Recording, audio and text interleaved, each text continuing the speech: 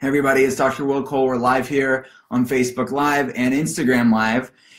We've been doing Facebook Lives and Instagram Lives for a while now.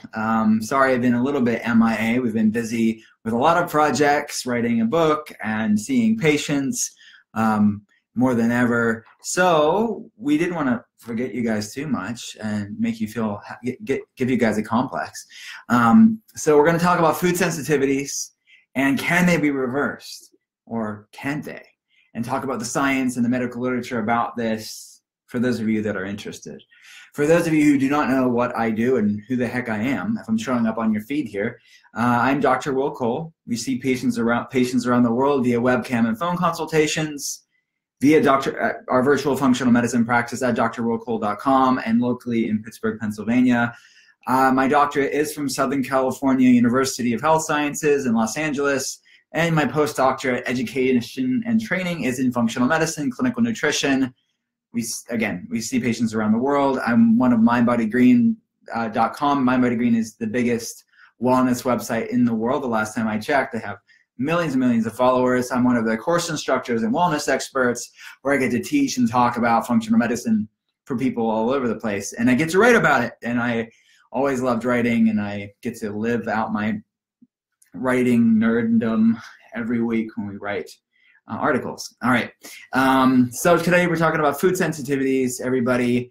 And for those of you who do not know about functional medicine, click in the comment section below over on Facebook, Instagram, where I'll give you more information about functional medicine if you're so inclined to nerd out on that information. All right. So food sensitivities. I think it's first an important point to differentiate the difference between food sensitivities, food allergies, and food intolerances, because these are terms that we are typically throwing around here on the health blogosphere and on comment sections on articles that I write, and they are all kind of debating and discussing and kind of trying to learn about this topic. So it's important to kind of make it clear what the differences are. Now, food allergies are what you would expect. I think most people are clear on that. These are the typical sort of anaphylactic response, the histamine response. It's immune-mediated, meaning that it has to do with the immune system, and someone needs to get an EpiPen, and it's kind of a big deal most of the time with severe food allergies. And then you have food sensitivities. Food sensitivities are still immune-mediated, meaning they have to do with your immune system, but they are not the extreme acute response. They are a sort of a low-grade systemic inflammatory response, but it's still immune-mediated. So this can give some GI symptoms, so gut digestive symptoms. You can still have skin symptoms. You can still have fatigue and joint pain and brain fog and fatigue from food sensitivities, but it's sort of this low-grade inflammatory response that still can wreak havoc on your health. So I don't want to underplay it, but it is a different pathway than a food allergy. And then last but not least, there's food intolerances. And typically with food intolerances, you'll see the intolerance and sensitivity being used simultaneously and interchangeably. But the reality is that truly, by the true sense of the word, food intolerance is non-immune mediated. So it doesn't have much to do, directly speaking, with the immune system. It typically has something to do with an enzyme deficiency. So lactose intolerance, the person is missing lactase, which is the dairy enzyme. My computer's saying muted because we're looking at pictures for a book, if you want to know that. Secret right now.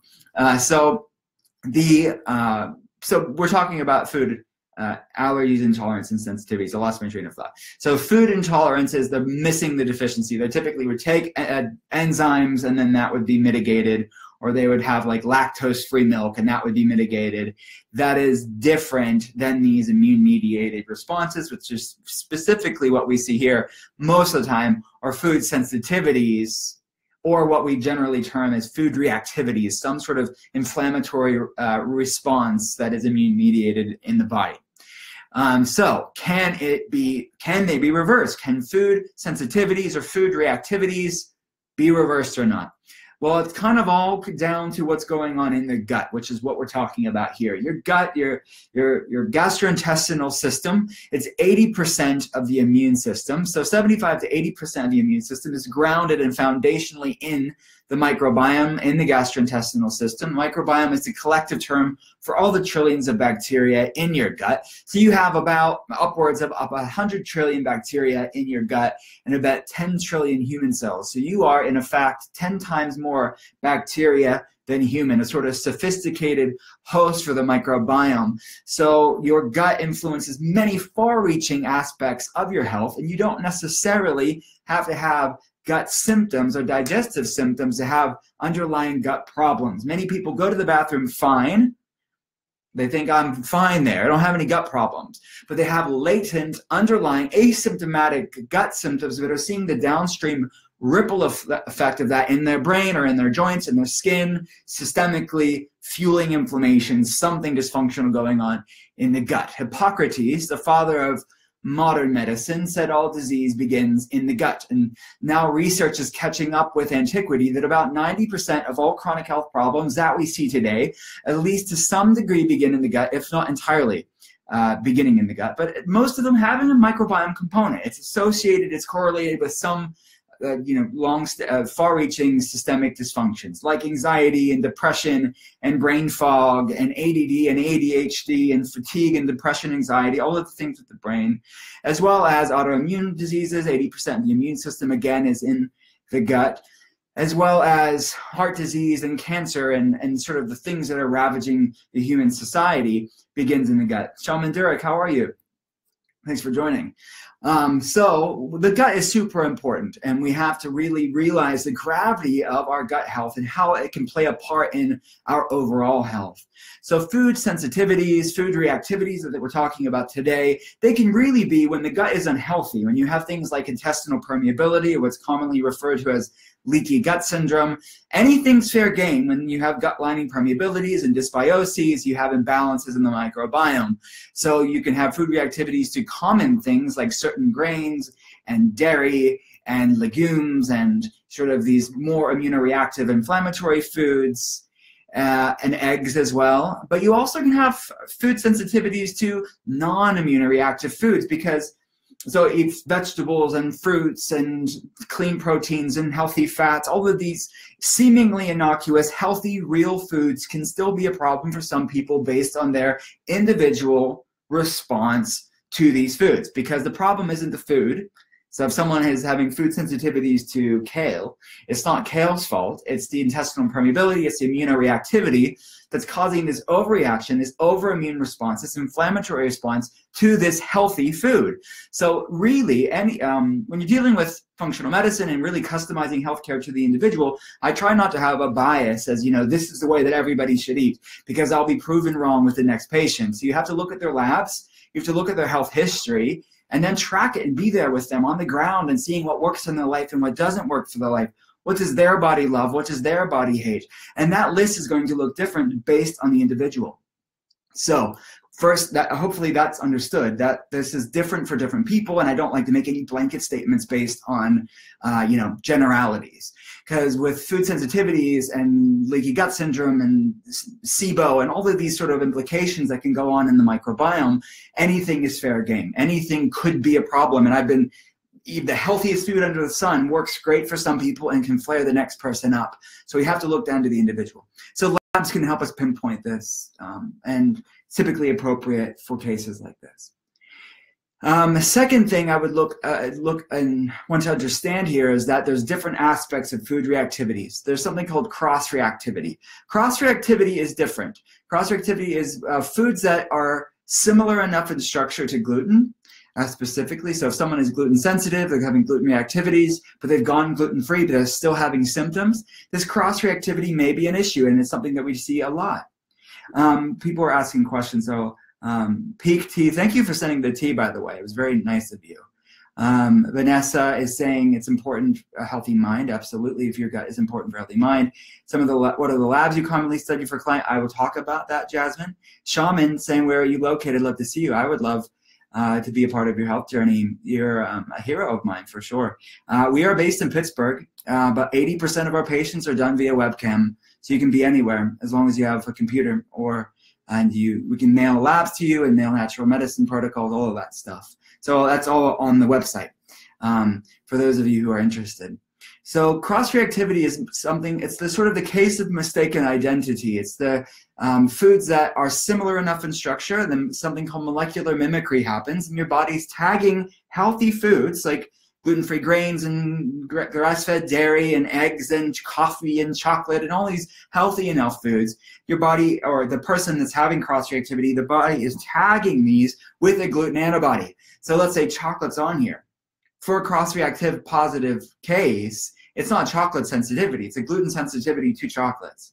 And let's say coffee's on there. It's not a coffee sensitivity, it's gluten sensitivity to coffee. Meaning that these healthy foods, based on individual bio-individuality, this person's having a reactivity to these healthy foods. So this is another layer to food reactivities. Peak T is saying, would love to visit you too. Yeah, awesome job. People want to be our patients. That's such an honor. You guys are all people I admire in the wellness world for sure. Let's talk about this. Can they be reversed? Which is what you guys are all joining me for right now. Look, my battery is going low here. Sorry, guys, on Instagram. So, yes, food reactivities, food sensitivities that are non-cross-reactive, those in most cases can be reversed or at least mitigated dramatically, but it doesn't happen overnight. So I'll put all the medical literature in the comment section below on Facebook for you if you want to get super geeky. But if you just want the layman sort of overview, just keep it basic. I'll keep it basic right now on social media. It takes anecdotally, and I would say there's research to show this, it takes about 18 to 24 months for someone that has really significant gut problems and autoimmune inflammation spectrum issues. It takes about 18 to 24 months to start feeling better. Some people are saying they're geeky. So it takes 18 to 24 months. You can click the PubMed literature and kind of look at my sort of wording on all of the studies on that. Now, that doesn't mean you're going to wait that long to feel better typically. Typically, it's sort of every month you're moving in the right direction. Some months are better, some months are worse, but that's sort of the trajectory, the timeline of which someone can expect. There are people, and there's research to show this, and I included it in the article, that will start seeing recovery and regained function back pretty quickly. But that journey, that healing journey takes time. This isn't a quick fix. And my curry is on. Everybody that I love in the wellness world is on Instagram right now. So the cross-reactivity, I would say this. Cross-reactivity, my experience, and there's people in functional medicine that would agree with me, that these things aren't things you'd want to bring back in. Meaning that your immune system's going to remember, and it's going to start slowly creating this inflammatory storm again. It may not be overnight, but you'll start fueling that inflammation. And I find patients that are cross-reactive to certain food, let's say they're cross-reactive to eggs or chocolate, and everyone loves eggs and chocolate, right? I mean, but so they have them and they think, oh, I'm fine. And then it's slowly, insidiously start increasing inflammation again. And then they find themselves, wait, I'm starting to feel like I used to feel.